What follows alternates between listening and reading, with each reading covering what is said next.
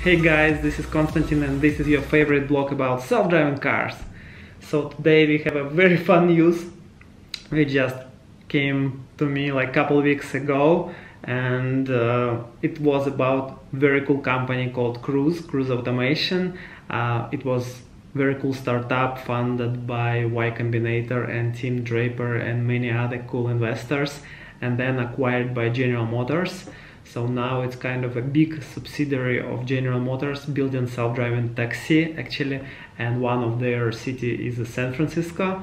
And it was a fun event which happened there around the night. I think that was cool because it might be dangerous, but at night not many people on the streets.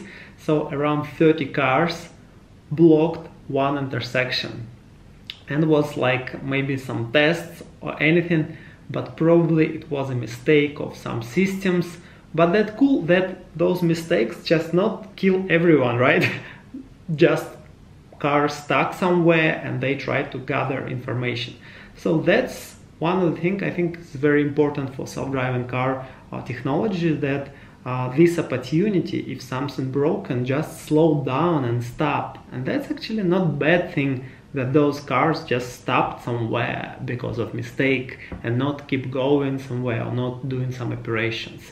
So I think it's maybe a good sign for the company, and even though it's maybe some, of course, not perfect thing that they stuck somewhere and blocked the intersection. But initially some employees came and they cleaned the road and everything was smoothed out, so everything was alright.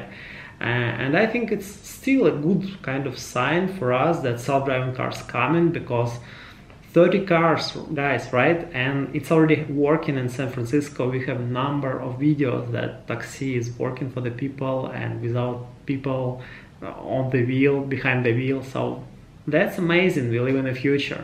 So guys, if you like my videos, please subscribe to my channel and like that video. I will post the link to the news below my video, and I will make a couple new videos in the coming weeks. So thank you for watching. I love you all. Have an awesome day.